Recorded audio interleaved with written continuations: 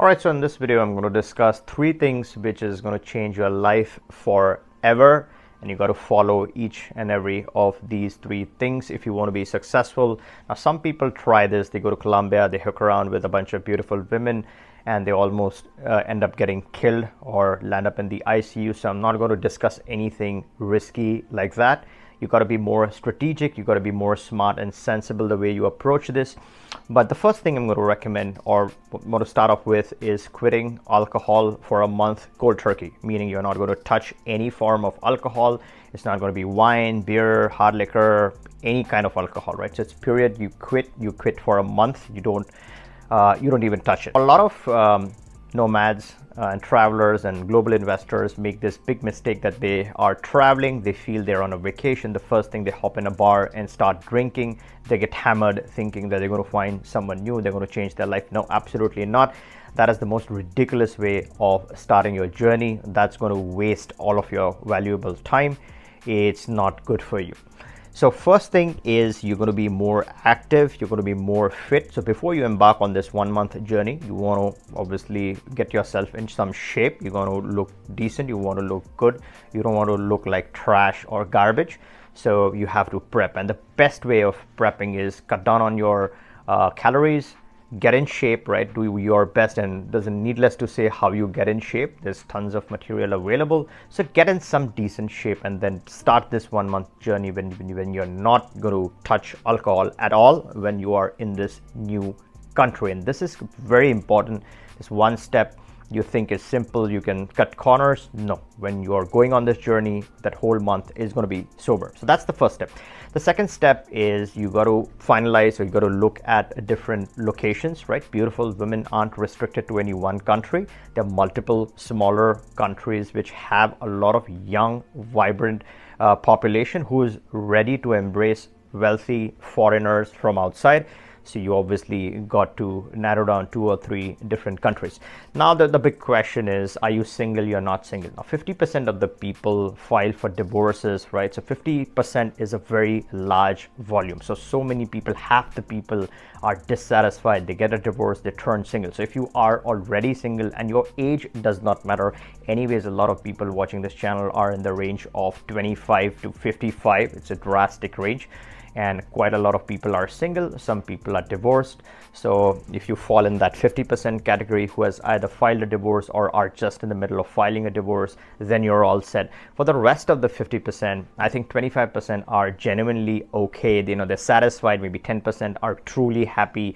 15% are okay, they can deal with that relationship. So those are obviously, they can target the friendship. You're not looking to hook around or screw around with beautiful women.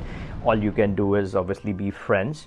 So you got to obviously take your relationship into account. But then within that 50%, there's that 25% who are unsure. They want to get a divorce, but they're afraid. Maybe there's family pressure. Maybe it's family pressure from within the family. You have children. You don't know how they're going to react, what's going to happen. Or there's extended family who might be pressurizing you. So, you are in 2 minds. So it's okay to be in 2 minds, but it's also okay to be open. Again, as I said, if you are in a relationship, you should not be screwing around. But what you can start off with is making good, solid friendships. So you're creating a backup. So let's say you are sure that that's not the right relationship for you, want to step out, which is getting more and more common these days. And the reason why you're seeing so many divorces is because the women are getting too heavily influenced by some of the Western gender mafia. Is really influencing them in the wrong ways. Women before had some traditional and typical roles in the family.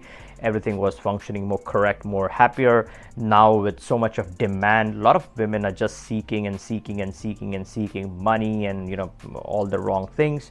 And when it comes to giving, the roles have almost changed to a large extent, and that is the reason why you're seeing so many divorces these days. So let's say you have figured all of that out and you have made up your mind. You want to start off with that friendship, and that's the starting point, right? So again, you got to narrow down on the list of countries. Now if you're confused, if you don't know which is the best country to narrow down on, my channel is full of options. Browse through the categories, you'll find almost all the countries that give you options available. Now, once you have narrowed down one or two or three or four different countries that you want to target, the next step is the residency. Now, this is the biggest achievement that you're trying to get out of this.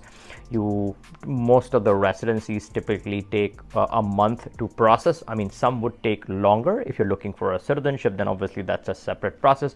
But let's say you are trying to get a low-hanging fruit, you want to start a residency, typically a month is a good time frame to secure a residency. So that is the big reward that you're targeting. You're an investor, you're smart.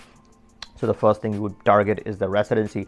What that residency does is that it preps you for your relationship. Now, if you start moving your assets or diversifying after the fact, meaning let's say you filed the divorce or your wife has filed the divorce on you, at that time, if you take action, that is too late. It can be viewed as marital fraud. You're trying to move the assets after the relationship has broken. So now when the relationship is fine, this is the time to be proactive and diversify your assets. So let's say you're starting off with this residency. One of the biggest benefits is that you get an opportunity into a new country. Once you're a resident, you can legally open bank accounts, you can legally purchase properties, you get rights in that country, which is very important because that is your pathway. As a visitor, you don't have those rights, but as a resident, you have the rights to open bank accounts and buy properties. So that is the opportunity that you instantly get to diversify your assets within that country. So that securing that residency in that month is the main objective. Second best thing is you want to be your best, you want to be fit, you want to be smart, you want to be proactive, you want to have the right approach, you want to be energetic. You don't want to be facing any kind of ED while you're on your trip. So you have to completely eliminate that alcohol. You're not going to go out in the bars and drink. Maybe have a soft drink, maybe have something else, but don't have any drinks outside in the bar. That is the golden principle. The next thing is obviously the dating apps and different avenues that you have to approach women. You should not be soliciting the bad actors out there. That's not going to lead to genuine, beautiful relationships. You don't want to be hooking around and getting yourself into trouble. You don't want ISDs and all of that. I'm talking about genuine, beautiful relationships with people. And if you're not in a capacity, if you belong to that 25% who is committed in your relationship, then at least what you can do is make good friendship and keep your options in place while you are legally diversifying your assets in that new country, because you're gaining a new residency. So you have all this beautiful, rich friendship, and then you want to multiply on your friendship, right? You don't mind spending a couple of bucks here and there. So that always works out well. You're going to want to share your wealth. Let others drink, but you stay away from drinking for that month. Ideally, you don't want to drink at all. You want to quit drinking for your life, but at least try this experience for a month. You'll get a sneak peek into what life truly means and how rewarding that experience could be. Before you embark on this journey, make sure to turn on the bell notification and subscribe to my channel, because it helps the channel grow and helps me get you important news breaks and content. I cover broad variety of topics on my channel, and as I said, we have attorney coverages in most of the countries that we talk about. So you can always click the link in the description, book a call with us. We can figure out what is the best residency that fits your needs. We can also have a discussion surrounding your asset diversification. And the key thing, the most important thing to remember here is this has to be done proactively. You can't do this after the fact. So the best time to start your asset diversification is right now.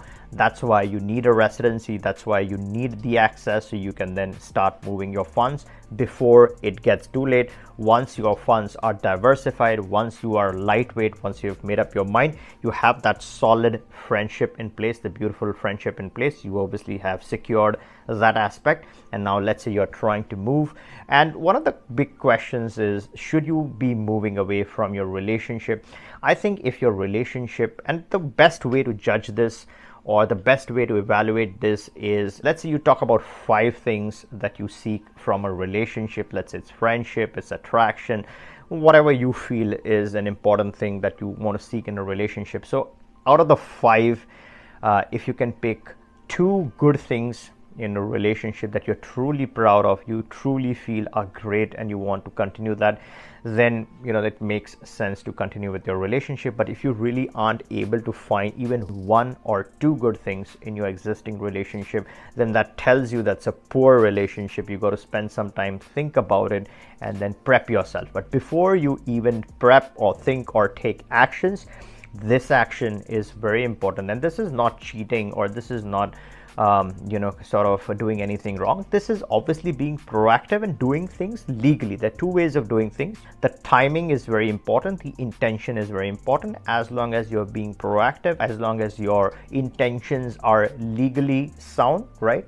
you should be good. You got to be legally smart at every point in time in your life, and as long as you're being legally smart, you're always going to be safe. If you're going to be dumb, then even if your intentions are good, you're going to get screwed up by opportunistic actors. So it's very important to use some brains and be proactive.